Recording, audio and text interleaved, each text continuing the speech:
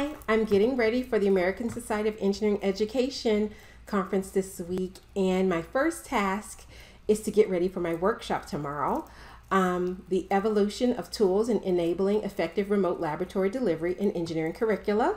And I'm supposed to be simulating being a student, so I wanted to make a reaction video. So thank you, Analog Devices, for shipping me my ADALM2000 active learning module. I notice you sometimes also call it MK2. Not sure what the difference is between those, so maybe that's something I'll find out tomorrow. So the first thing I've done is I've installed my software and I've connected it, and I have my Scopy running, and now I need to build my circuit. So the first thing I will say is that this isn't totally like being a student anymore, because my old eyes cannot read these capacitors and find the 103, but I'll keep hunting and come back with an update later. So one thing I will share is that it would have been helpful if the breadboard didn't come like this, because when it arrived, there was nothing on the foam and there are all these chips on the breadboard. The challenge with that is I can't build anything because the proto board is populated already. So now I have to take time to figure out where to put these parts while being concerned about ESD. Probably gonna try to fit as many as I can on the top and bottom of here.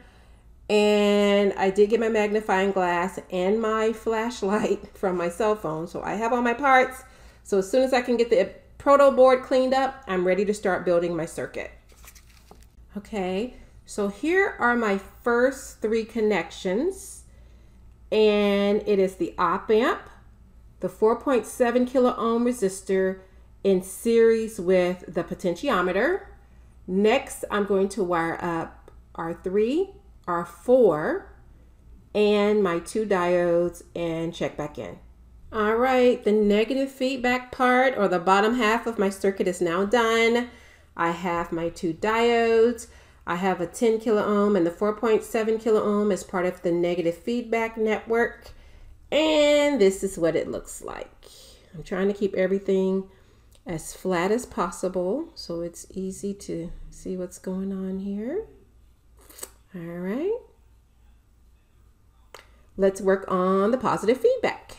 Okay, I think I now have my low pass filter built, so I hope I'm not mixing that up. That's R2 in parallel with C2 going to pin 3. So here's my 10 nanofarad in parallel with my 10 kilo ohm, R2 and C2. Okay, this is what I get for not planning this out better. If I would have planned better, I would have put the things going to pin 2 on the left and the things going to pin 3 on the right, but I didn't, so they're crisscrossed. So I had to move some things around, but here is my totally completed circuit. And now I'm going to watch the video to figure out how to add the power from the MK2. Okay, so now I'm doing something I know a typical student would never do. I ripped my circuit apart and I'm going to rebuild it to look nicer because it was just really bugging me. So I'm starting over, but this time I'll just post it after all the elements are completed and I'm ready to do my wiring to the power. All right, that didn't take too long, maybe 5 minutes at the most, but I've now rebuilt the circuit to look a little neater, hopefully, so that you can actually see where all the parts are located without so many crisscrosses. I used an extra wire. I think I'm ready now to do the power. Okay, I had to use some needle nose pliers to break the header pins because it was one pin too many. So I've done that now, and I've added a voltage bus and a negative voltage bus. And then for pin 11 on the op amp, I'm just going to stick that one straight in. So positive voltage from the red is going to go into here. Negative voltage from the red, which is red stripe, is going to go into here. And then I have one of the header pins that I broke off, so it'll be a single. I'm going to put that single into pin 11. Wait a minute. Nope. Yeah, that's right. So I'm going to find a single header pin that I broke off to put in 11. And so actually, I'm going to have the ground bus and the positive voltage bus on here. So that's the black wire. And then the negative voltage bus is going to go to pin 11. So this is what I have so far.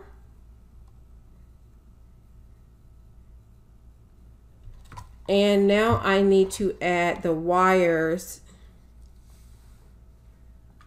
So I'm going to have a red wire that goes from pin 4 to my positive voltage.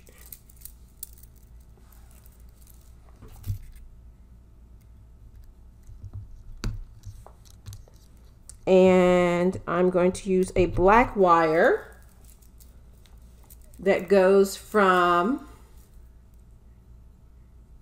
the ground to several different spots.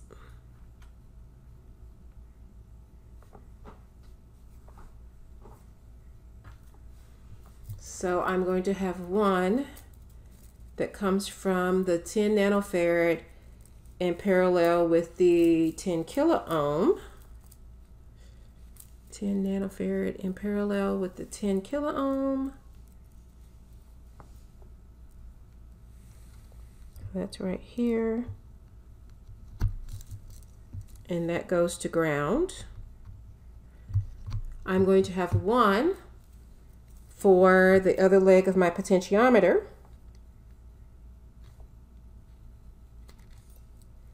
And that goes to here.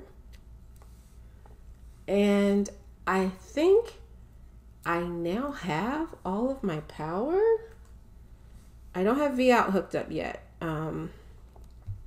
That's going to be the oscilloscope, which I believe is going to be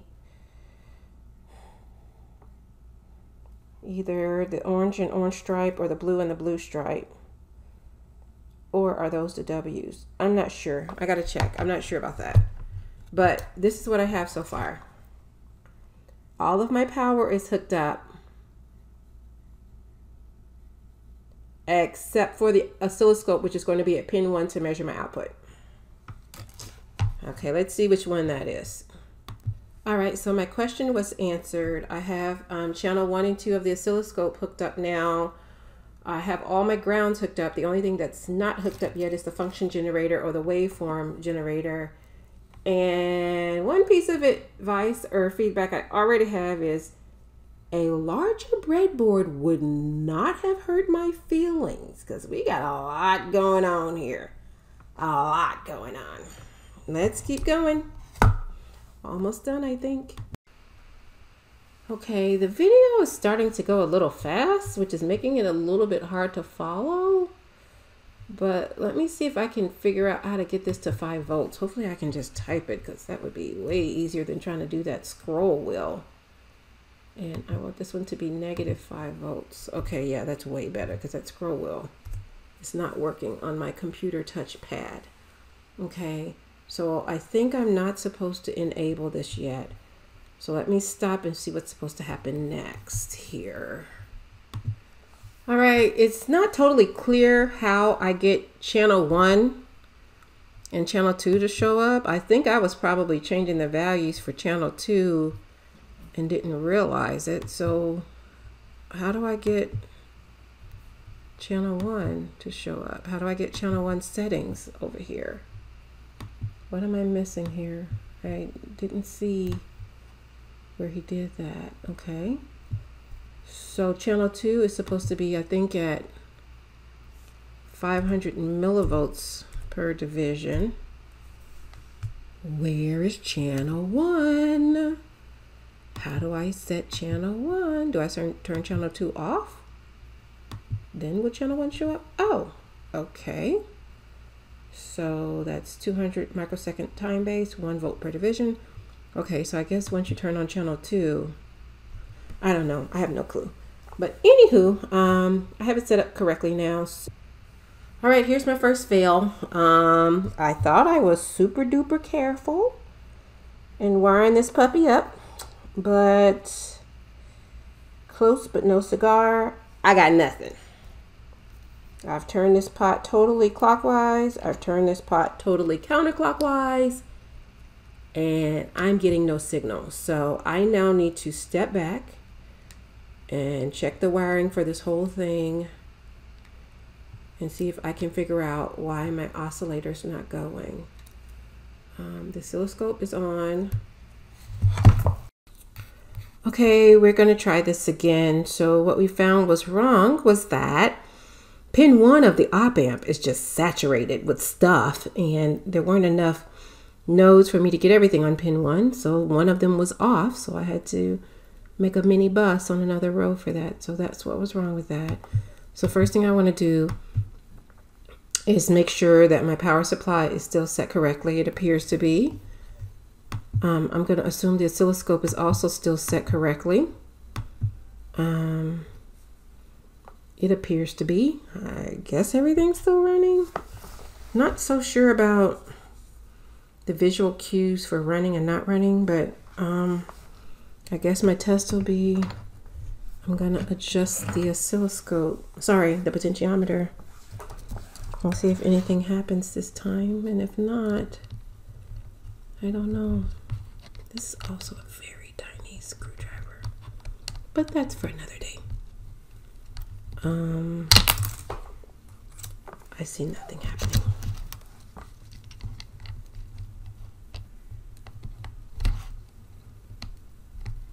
I don't know. Maybe my power really isn't on. I don't know.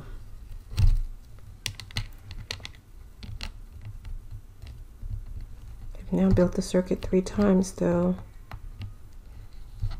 and I got nothing. Absolutely nothing.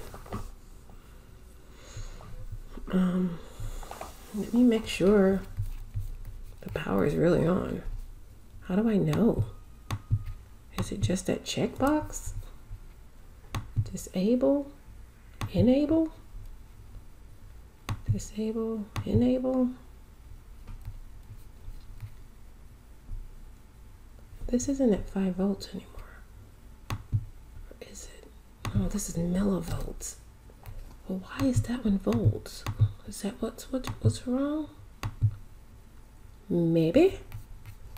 Okay, let's go back to the oscilloscope. No, you go away. I don't even know what you do.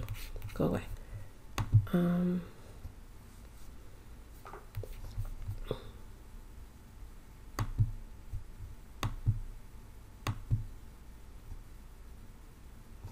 200 micro. Okay. Now that the power seems to be fixed, let's try this again.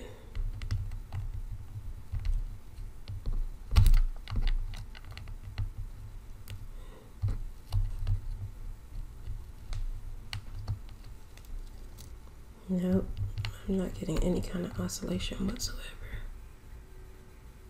It is 500 millivolts per division. Let me check the settings for both channels again.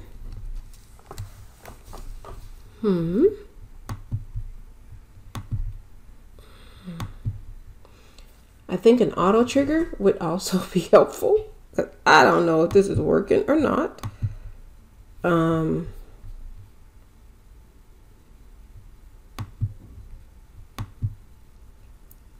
Maybe I need to do some debugging. I'm not sure what else I can do. Check the circuit multiple times. Built the circuit multiple times. I think, I think we are out of luck here.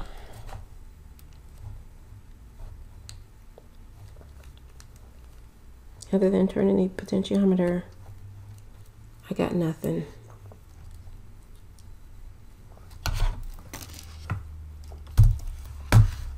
And I do have ground connected.